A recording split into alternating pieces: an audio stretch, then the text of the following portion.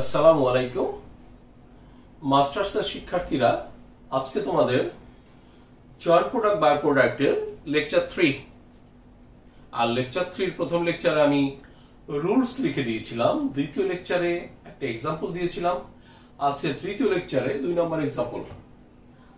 এই অঙ্কটা নিয়ে আমরা বিস্তারিত আলোচনা করব। আমি যে রুলস লিখে দিয়েছিলাম অঙ্কটা তার মধ্যেই, কিন্তু শব্দগত কিছু সমস্যা আছে, যে সমস্যাগুলো আমি পর্যায়ক্রমে আলোচনা করে তোমাদের ক্লিয়ার করে দিব। যদি বুঝতে পারো তাহলে অঙ্ক কিন্তু জটিল না, এটা নিয়মের মধ্যেই আছে। তাহলে আসো আমরা শুরু করি। একটা কোম্পানির gym company produces 3 products A, B and C from a single raw material। একটা ম্যাটেরিয়াল থেকে 3টা পণ্য তৈরি করে, একই ম্যাটেরিয়াল থেকে 3টা পণ্য তৈরি করে, তার মানে এটা joint product. The following details are available for a particular month। একটা নির্দিষ্ট মাসে এই তথ্যগুলো তোমাকে দেয়া হয়েছে। ডিটেল বর্ণনা, সেপারেবল কস্ট, টোটাল কস্ট। আজকে একটা নতুন শব্দ দেখেছো, সেপারেবল কস্ট। এ নিয়ে আমি আগে কখনোই কথা বলিনি। আমি বলেছিলাম খরচ 2 রকম, একটা জয়েন্ট কস্ট, একটা ফার্দার বা অ্যাডিশনাল প্রসেসিং কস্ট। তাহলে প্রশ্ন আসতে পারে সেপারেবল কস্ট আবার কি? তাহলে আসো আমরা আলোচনা করে দেখি। তো সেপারেবল কস্ট আলোচনা করার আগে আমরা ডায়াগ্রাম এঁকে নিই। ধরো তোমার মিষ্টির ব্যবসা আছে, অর্থাৎ একটা মিষ্টির দোকান আছে যেখানে তুমি মিষ্টি তৈরি করে বিক্রি করো। তাহলে মিষ্টি কোথা থেকে তৈরি হবে? দুধ থেকে ছানা তৈরি হবে, দুধ থেকে ছানা তৈরি হবে। আর ছানাকে প্রসেস করলে বিভিন্ন ধরনের মিষ্টি হবে।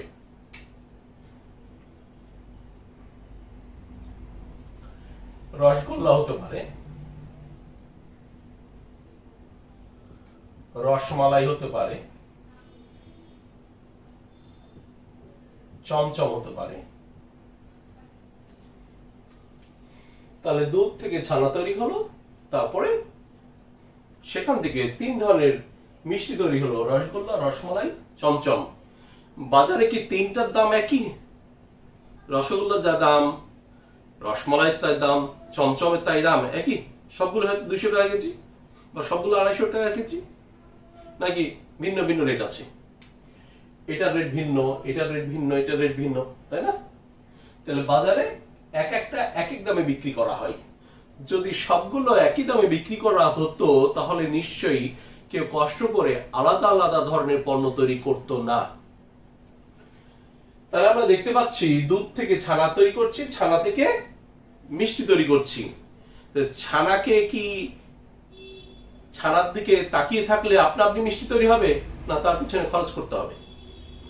নিশ্চয়ই এই ছানার সাথে এমন কিছু উপাদান দিতে হবে যার ফলে তার নাম হবে রসগোল্লা, এমন কিছু উপাদান দিতে হবে যার ফলে তার নাম হবে রসমালাই, এমন কিছু উপাদান দিতে হবে যার নাম হবে চমচম।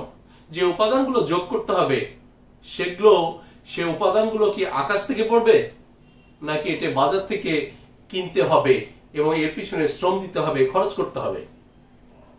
নিশ্চয়ই আমাদের বাজার থেকে কিনতে হবে এবং শ্রম দিতে হবে, অর্থাৎ কেনার খরচ আছে, তৈরি করার খরচ আছে। তাহলে আমরা এর পিছনে খরচ করব।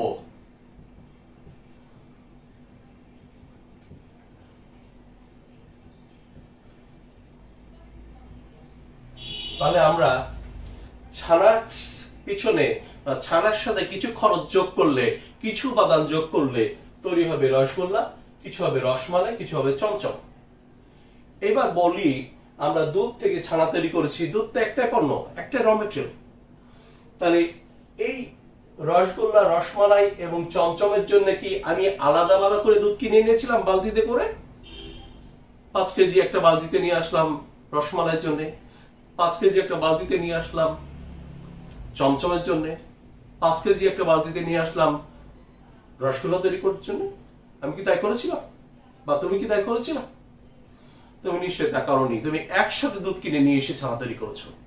তবে তিনটা প্রোডাক্ট, যেহেতু দুধ থেকে ছানা তৈরি হবে, তুমি একসাথে অনেকগুলো দুধ কিনে নিয়ে এসে ছানা তৈরি করেছিলা, অর্থাৎ সবার জন্য দুধের পিছনে একত্রে খরচ করেছিলা, জয়েন্টলি খরচ করেছিলা। তার দুধের কস্ট হচ্ছে জয়েন্ট কস্ট। এই কস্টটা হচ্ছে জয়েন্ট কস্ট। আর এই খরচগুলো, এই যে দুধ থেকে ছানা তৈরি করার পর প্রত্যেকটা উপাদান, প্রত্যেকটা মিষ্টি তৈরি করতে আলাদা আলাদা খরচ হচ্ছে, এর নাম হচ্ছে ফার্দার বা অ্যাডিশনাল প্রসেসিং কস্ট। এই খরচগুলো ফার্দার বা অ্যাডিশনাল প্রসেসিং কস্ট। তাহলে আমরা দেখতে পাচ্ছি দুধের খরচ হচ্ছে জয়েন্ট কস্ট, কেননা প্রত্যেকটা মিষ্টির জন্য বা প্রত্যেকটা আমাদের পণ্যের জন্য আমরা একত্রে দুধ কিনেছিলাম, তার মানে জয়েন্টলি খরচ করেছিলাম, এই জন্য এর নাম জয়েন্ট কস্ট। আর পরে যখন আমরা আলাদা আলাদা মিষ্টি তৈরি করলাম, প্রত্যেকের জন্য ভিন্ন ভিন্ন উপাদান যোগ করে ভিন্ন ভিন্ন ভাবে আমরা খরচ করে পণ্য তৈরি করলাম, এই জন্য নাম ফার্দার মানে পুনরায় বা অ্যাডিশনাল অতিরিক্ত প্রসেসিং কস্ট। এবার জয়েন্ট কস্টটা কি? দুধের জন্য কত, দুধের খরচটা কি বলা ছিল? রসগোল্লার জন্য কত, রসমালাইয়ের জন্য কত, চমচমের জন্য কত বলা ছিল? বলা ছিল না, এটা একত্রে ছিল, এই জন্য নাম জয়েন্ট কস্ট। কিন্তু যখন আমি রসগোল্লা, রসমালাই এবং চমচম তৈরি করব, তখন প্রত্যেকের জন্য আলাদা আলাদা কত খরচ প্রশ্নে তা বলা থাকবে। এই খরচটা কি একত্রে ছিল না আলাদাভাবে দেওয়া ছিল? অবশ্যই আলাদাভাবে দেওয়া ছিল, সেপারেট করে দেওয়া ছিল। এই জন্য এর আরেকটা নাম হচ্ছে সেপারেবল কস্ট। তার মানে সেপারেবল কস্ট নতুন কিছু না, এটা ফার্দার বা অ্যাডিশনাল কস্টের মতোই আরেকটা নাম। অর্থাৎ সেপারেবল কস্ট মানেই হচ্ছে ফার্দার বা অ্যাডিশনাল প্রসেসিং কস্ট। তার মানে সেপারেবল কস্ট দেখলে ঘাবড়ানোর কিছু নাই। যে খরচকে সেপারেট করা যায়, আলাদা করা যায়, সেটাই সেপারেবল কস্ট। আর এই খরচটা জয়েন্ট কস্ট বাদ দিয়ে যে খরচকে সেপারেট করা যায়, আলাদা করা যায়, তার নামই হচ্ছে ফার্দার বা অ্যাডিশনাল প্রসেসিং কস্ট।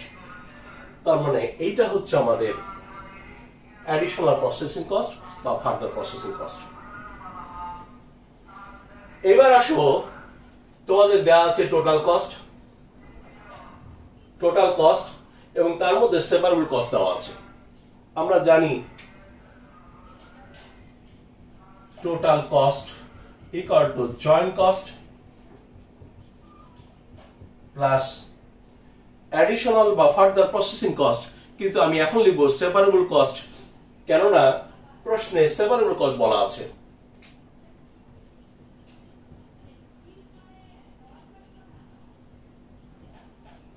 তাহলে total cost equal to joint cost plus separable cost.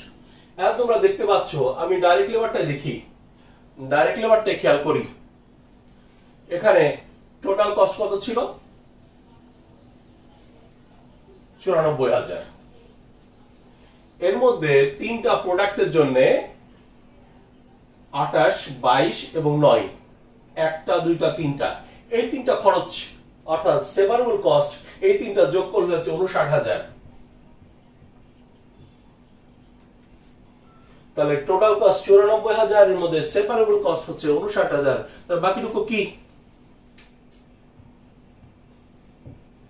বাকিটুকু অবশ্যই জয়েন্ট কস্ট। তার পরিমাণ কত? এটা থেকে এটা বিয়োগ যদি করি, তাহলে আমরা পাচ্ছি 35,000। তার মানে এখানে যে খরচগুলো দেওয়া আছে টোটাল কস্ট এবং সেপারেবল কস্ট, এই টোটাল কস্ট থেকে সেপারেবল কস্ট অর্থাৎ অ্যাডিশনাল বা ফার্দার প্রসেসিং কস্ট বাদ দিলে আমরা জয়েন্ট কস্ট খুঁজে পাবো। জয়েন্ট কস্টের জন্য আলাদা কিছু বা আলাদা ছক দেখার দরকার নাই, আমরা এখান থেকে সেটা খুঁজে পাবো। তাহলে আমাদের যে ইনফরমেশন দেওয়া আছে, এই ইনফরমেশন অনুযায়ী আমাদের বলা আছে allocate joint cost. Joint কস্টটাকে allocate করো, বন্টন করো based on market value of product. প্রোডাক্টের মার্কেট ভ্যালু অনুসারে, প্রোডাক্টের মার্কেট ভ্যালুর ভিত্তিতে জয়েন্ট কস্টটাকে অ্যালোকেট করো। তার মানে জয়েন্ট কস্ট খুঁজে বের করতে হবে, তারপরে বন্টন করতে হবে। 2, এ statement showing profit of each product. প্রত্যেক প্রোডাক্টের প্রফিট দেখিয়ে একটা স্টেটমেন্ট তৈরি করো। অর্থাৎ প্রফিট দেখায় কোন স্টেটমেন্টের সাহায্যে? প্রফিট অ্যান্ড লস অ্যাকাউন্টের সাহায্যে, প্রফিট অ্যান্ড লস স্টেটমেন্টের সাহায্যে, অর্থাৎ প্রফিট অ্যান্ড লস স্টেটমেন্ট তৈরি করতে বলা হচ্ছে। তাহলে আমাদের দুইটা কাজ, একটা জয়েন্ট কস্ট অ্যালোকেট করতে হবে, একটা প্রফিট অ্যান্ড লস স্টেটমেন্ট তৈরি করতে হবে। এবার আমরা দেখি কিভাবে তৈরি করব। আমি এতক্ষণ যে কথা বললাম শুধু এতটুকু বোঝানোর জন্য যে আমি এর আগে প্রথম ক্লাসে শিখিয়েছিলাম খরচ দুই রকম, একটা জয়েন্ট কস্ট, একটা ফার্দার বা অ্যাডিশনাল প্রসেসিং কস্ট। একটা জয়েন্ট কস্ট, একটা ফার্দার বা অ্যাডিশনাল প্রসেসিং কস্ট। কিন্তু সেপারেবল কস্টও যে একটা কস্ট, আর এটা যে ভিন্ন কিছু না, এটা আসলে জয়েন্ট কস্ট এর বাইরে যে কস্টগুলো আছে সেটাকেই বোঝানো হচ্ছে সেপারেবল কস্ট। অর্থাৎ সেপারেবল কস্ট অ্যাডিশনাল বা ফার্দার প্রসেসিং কস্টেরই আরেকটা নাম। এই কথা আগে বলিনি, এখন বললাম, আর এটা বলার জন্য এই আলোচনাগুলো। তাহলে আমরা দেখতে পাচ্ছি আমাদের দুই ধরনের খরচ আছে, একটা হচ্ছে জয়েন্ট কস্ট এবং আজকে বলবো সেপারেবল কস্ট। অ্যাডিশনাল বা ফার্দার বলবো না। প্রশ্নে বলা থাকলে বলতাম, প্রশ্নে যদি বলা থাকতো অ্যাডিশনাল তাহলে অ্যাডিশনাল লিখতাম, প্রশ্নে যদি বলা থাকতো ফার্দার, ফার্দার লিখতাম। এখন বলা আছে সেপারেবল, তাই আমি সেপারেবল লিখবো। শিক্ষার্থীরা আসো আমরা এবার অঙ্কটা সমাধান করি। প্রথমে আমরা বলেছিল অ্যালোকেট, বন্টন করো joint cost. Joint কস্টকে based on market value of products, প্রোডাক্টের মার্কেট ভ্যালুর ভিত্তিতে জয়েন্ট কস্টটাকে বন্টন করো। তাহলে আমরা আগে যেহেতু মার্কেট ভ্যালুর ভিত্তিতে জয়েন্ট কস্টটাকে বন্টন করতে হবে, তাহলে আমার দুইটা জিনিস জানা দরকার। এক, জানা দরকার জয়েন্ট কস্ট, দুই জানা দরকার মার্কেট ভ্যালু। তাহলে আমরা খুঁজে বের করে নিই জয়েন্ট কস্ট এবং মার্কেট ভ্যালু কত। আমরা দেখতে পাচ্ছি এটা টোটাল কস্ট, এইগুলো হচ্ছে সেপারেবল কস্ট, তাহলে বাকিটুকু joint cost. Workings 1, calculation of joint cost and separable cost. অর্থাৎ জয়েন্ট কস্ট এবং সেপারেবল কস্ট আমরা বের করে নিই, আলাদা করে নিই। তোমরা দেখতে পাচ্ছ প্রথমে লেখা আছে direct material. Direct material total হচ্ছে 42,000। টোটালটা লেখা আছে কত? 42,000। এর মধ্যে কোনো সেপারেবল কস্ট নাই, অর্থাৎ এর মধ্যে আমাদের ফার্দার বা অ্যাডিশনাল কস্ট বা সেপারেবল কস্ট নাই। তাহলে পুরাটাই জয়েন্ট কস্ট। আমরা জানি খরচ দুই রকম, একটা জয়েন্ট কস্ট, একটা হচ্ছে ফার্দার বা অ্যাডিশনাল বা সেপারেবল কস্ট। তাহলে টোটাল কস্টের মধ্যে যদি সেপারেবল কস্ট না থাকে তাহলে বাকিটুকু কি? তাহলে পুরাটাই জয়েন্ট কস্ট।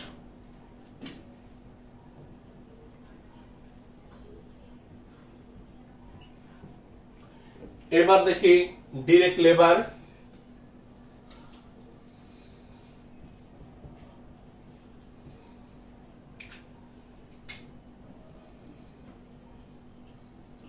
টোটাল 94,000।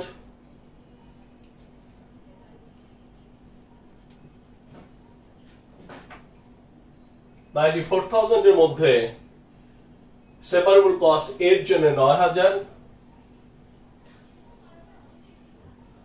বি এর জন্য 22,000, সি এর জন্য 28,000।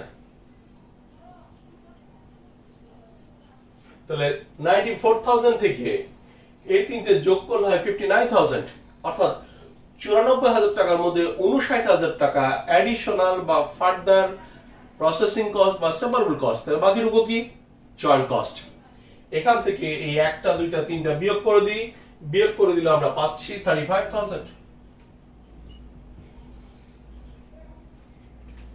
আমি বোঝানোর স্বার্থে এটা ভিন্ন কালি দিয়ে লিখছি।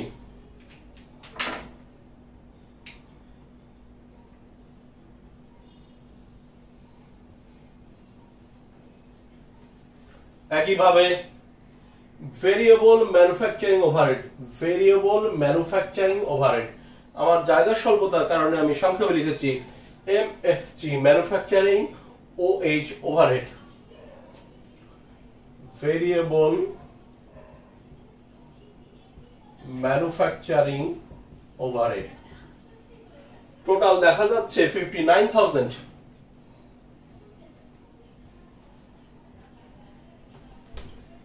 এর মধ্যে A 7,000,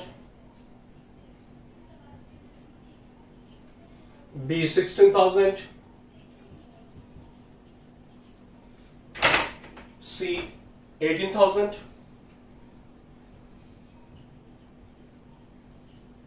তাহলে 59 থেকে 41 বাদ দিলে থাকে 18,000 আমাদের জয়েন্ট কস্ট। এরপর আমরা দেখি fixed factory overhead. Fixed factory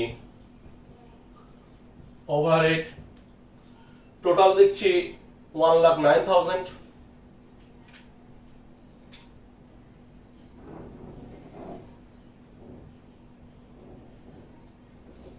এর মধ্যে A 18,000,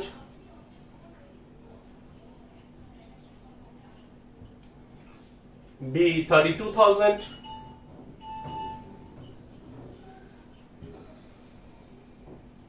C 34,000।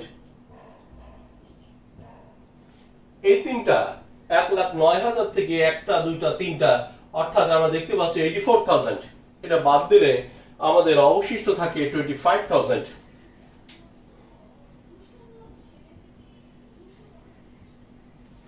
এবার আমরা টোটাল করে দিই। 1 2 3 4 এই চারটে খরচ যোগ করলে আমাদের যোগফল হচ্ছে 3,04,000। আমরা এটা যোগ করি 34,000, এটা যোগ করি 70,000, এটা যোগ করি 1,20,000, এটা যোগ করি এটা যোগফল হচ্ছে 80,000, 1,20,000। তাহলে আমরা দেখতে পাচ্ছি আমাদের টোটাল খরচ হচ্ছে 3,04,000। এর মধ্যে সেপারেবল কস্ট অর্থাৎ further processing cost A 34, B 70, C 80। এই তিনটা খরচ এখান থেকে বাদ দিলে বাকিটুকু জয়েন্ট কস্ট 1,20,000। নিচে একটা কথা বলা ছিল total cost includes joint cost. এই টোটাল কস্টের মধ্যে জয়েন্ট কস্ট যুক্ত আছে। এই কথা যদি নাও বলা থাকতো আমরা একইভাবে বের করতাম। আমরা ছক দেখে বুঝতে পারছি এই যে টোটাল কস্ট দেওয়া আছে, এখানে বলা আছে 94,000 টাকা। এই তিনটা যোগ করলে কি 94,000 হয়? হয় না। এই তিনটা যোগ করলে হয় 59,000, 59,000। দেওয়া আছে 94,000। টোটাল কস্ট হচ্ছে 94,000। এর মধ্যে সেপারেবল কস্ট 59,000, অর্থাৎ অ্যাডিশনাল কস্ট 59,000। তাহলে বাকিটুকু কি? বাকিটুকু অবশ্যই জয়েন্ট কস্ট। এটা যদি আমরা দেখি টোটাল 59,000, এই তিনটা খরচ যোগ করলে 59 হয় না। 18 আর 16 34 আর 7 41, এই তিনটা খরচ যোগ করলে হয় 41,000। টোটাল 59, এই তিনটা যোগফল 41। তাহলে বাকি 18,000 কি? অবশ্যই সেটা জয়েন্ট কস্ট। এখানে বলা আছে total cost include joint cost. এই কথা না বলা থাকলেও আমরা বুঝে নিতাম এর মধ্যে জয়েন্ট কস্ট যুক্ত আছে। Which are not yet allocated two products. এখনো সেটা প্রোডাক্টের মধ্যে বন্টন করা হয়নি। বন্টন তো করা হয় না। বন্টন হয় না বলে তো আমাদের করতে হয়। আসলে আমাদের কাজ তো এটাই, জয়েন্ট কস্ট খুঁজে বের করব এবং সেটা বন্টন করব।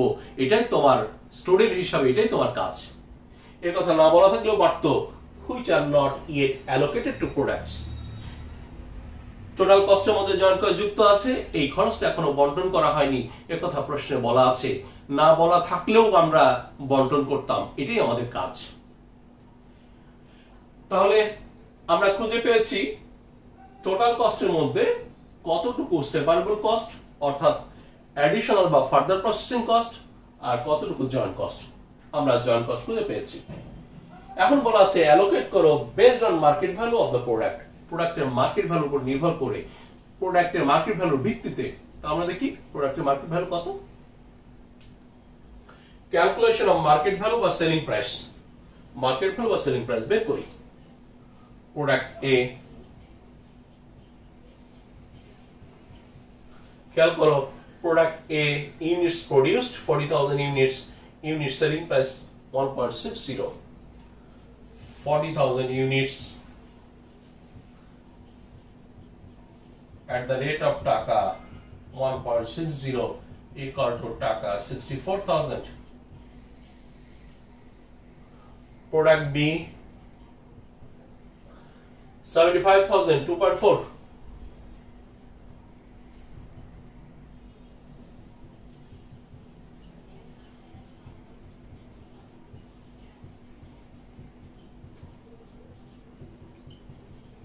$1,80,000. Product C,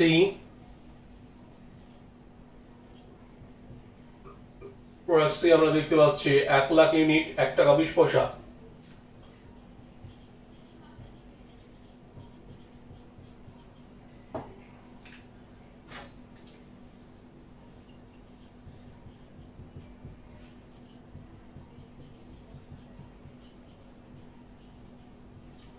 total 364। তাহলে আমরা দেখলাম যে আমাদের প্রোডাক্টের মার্কেট প্রাইস বা সেলস প্রাইস 3,64,000 এবং কার কত। তোমার প্রশ্ন বলা আছে allocate joint cost based on market value of the products, তার মানে এই খরচটাকে এর ভিত্তিতে আমরা ভাগ করব। ভাগ করা খুব সহজ কাজ, দেখি। প্রোডাক্টস ওয়েটিং joint cost,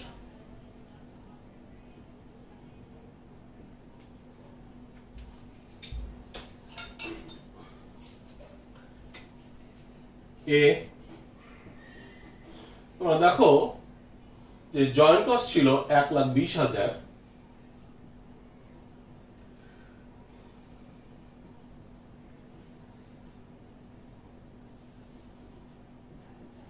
ভাগ করতে হবে মার্কেট ভ্যালুর ভিত্তিতে। টোটাল মার্কেট প্রাইস 3,64,000, এর মধ্যে এর ভাগ 64,000, তাহলে 64 ভাগ 364, অর্থাৎ আমাদের ক্যালকুলেশন করে বের করলে আমাদের হচ্ছে 21,000, 21,000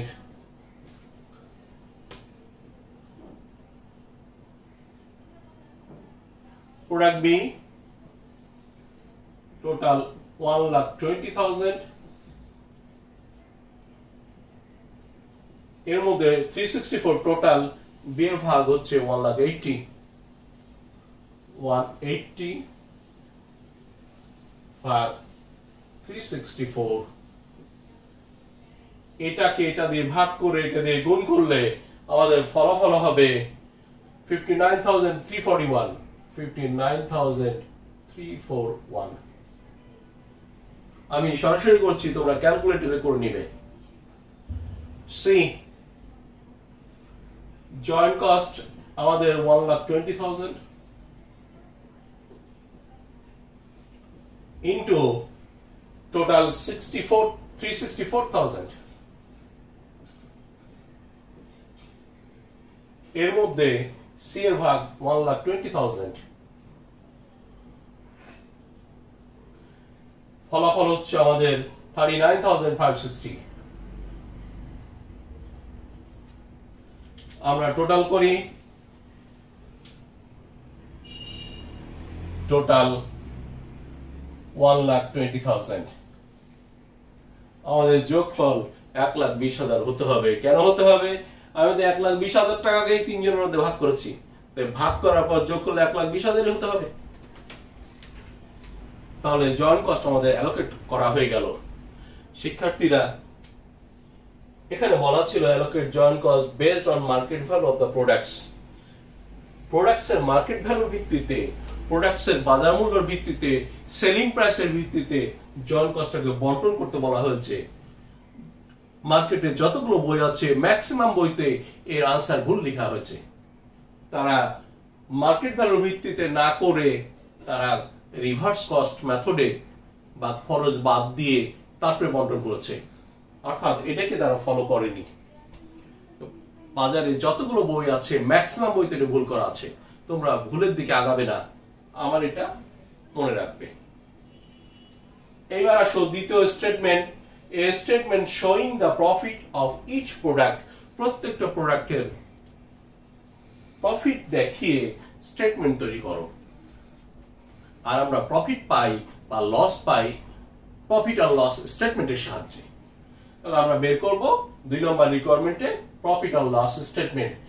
সামনে একটা শব্দ লাগিয়েছি কম্প্রিহেনসিভ।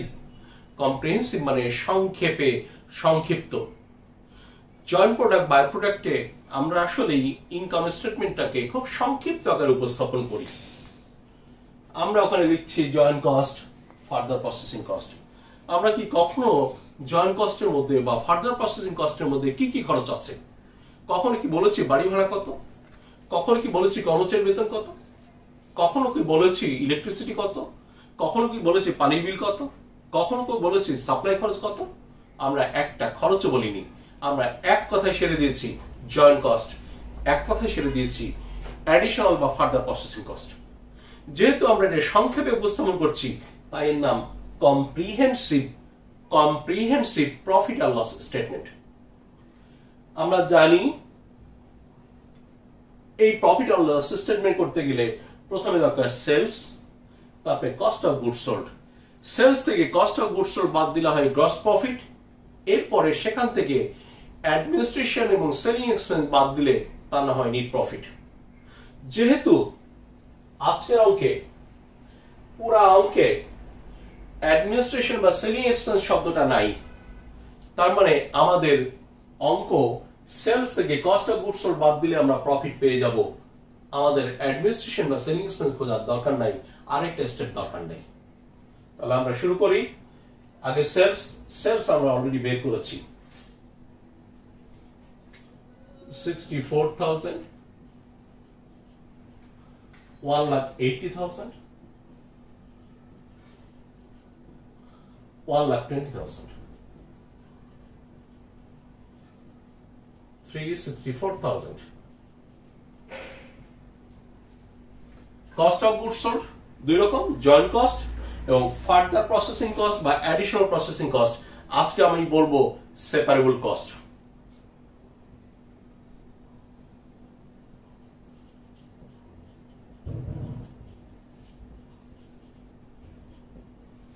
জয়েন্ট কস্ট আমি দেখতে পাচ্ছি 21,099,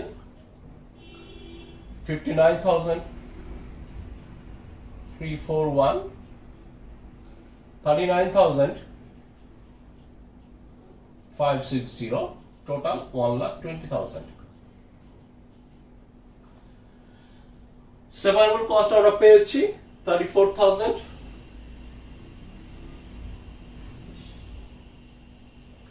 70,000, 80,000, টোটাল করলে 184। এখন এই দুইটা যোগ করে কস্ট অফ গুডস সোল্ড পেয়ে যাব।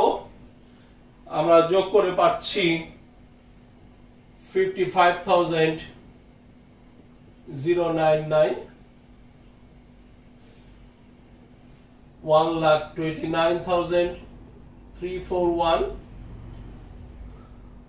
1,19,560,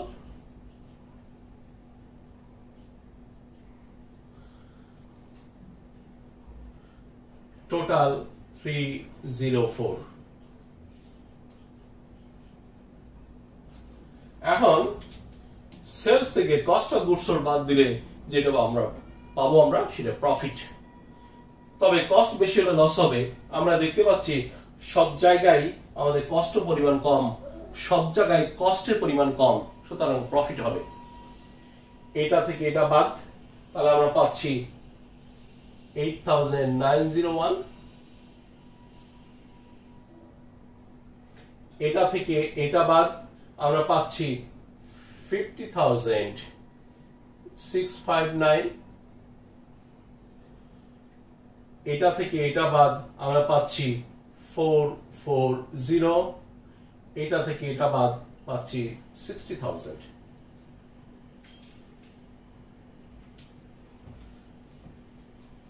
তাহলে শিক্ষার্থীরা, এই হচ্ছে আমাদের আজকের ক্লাসের সামগ্রিক আলোচনা। এই প্রশ্ন, এই সমাধান আর সাপোর্টিং এর জন্য দুটো ওয়ার্কিংস আমি আমার সাধ্যমতো চেষ্টা করেছি তোমাদের বোঝানোর। যারা বুঝবে না তারা কমেন্ট বক্সে তোমাদের কি অসুবিধা হয়েছে তা লিখে জানাবে, আমি চেষ্টা করব পরের ক্লাসে সমাধান দেওয়ার। তো তোমরা এটা ভালোভাবে স্টাডি করো এবং পরের ক্লাসে অপেক্ষা করো। আজকের মতো আল্লাহ হাফেজ।